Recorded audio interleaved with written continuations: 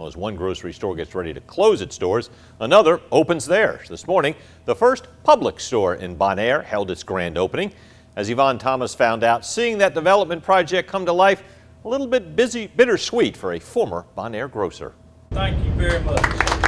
It will change this area forever. It's the fourth Publix in Houston County and the first in Bonaire. As you look around at this facility, and this facility has drawn a lot of excitement in this area. And for one Bonaire man, this new development project brings back distant memories. Right across the street was my grandfather's home place. We grew up here as boys and rode our bikes. Later on in life, David Davidson and his family owned a grocery store. It once sat across the street from the new supermarket. And irony is a good word. We battled the chain stores of the world, trying to scratch out a living in the same business, and we were able to, and we're proud of that. After serving customers for more than 50 years, Davidson sold the business in 2000. And with change comes growth, something Davidson knows all too well. You know, it's progress, and this is going to be a great addition to the community and to the area. Houston County Commission Chairman Tommy Stalnaker says with the addition of the new supermarket, all 4 stores in Houston County will generate nearly $400,000 in sales each week,